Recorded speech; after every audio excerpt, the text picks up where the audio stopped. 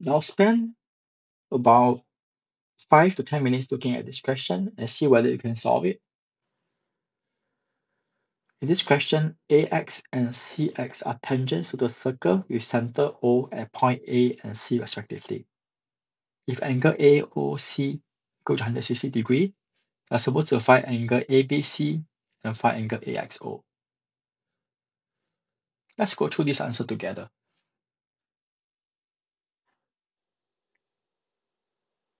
Have you attempted this question? Let's continue. Let's start by finding angle ADC. We know that angle AOC is 160 degrees, and we learned that angle at center equal to twice the angle at circumference. So angle ADC should be 160 degrees divided by 2 equal to 80 degrees.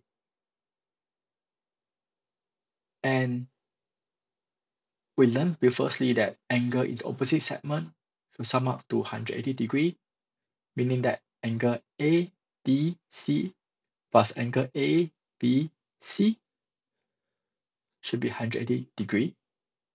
So angle ABC is 180 degrees minus 80 equal to 100. And to find angle AXO, let's first find what is OCX. We know that angle OCX is 90 degrees and angle OAX is 90 degrees because they are tangent perpendicular to the radius.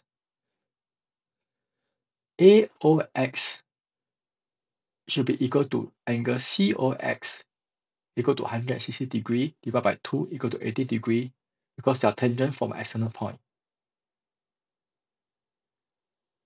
Now that we have angle AOX and angle OAX, we can find angle AXO because sum of the angle in the triangle is 180 degrees.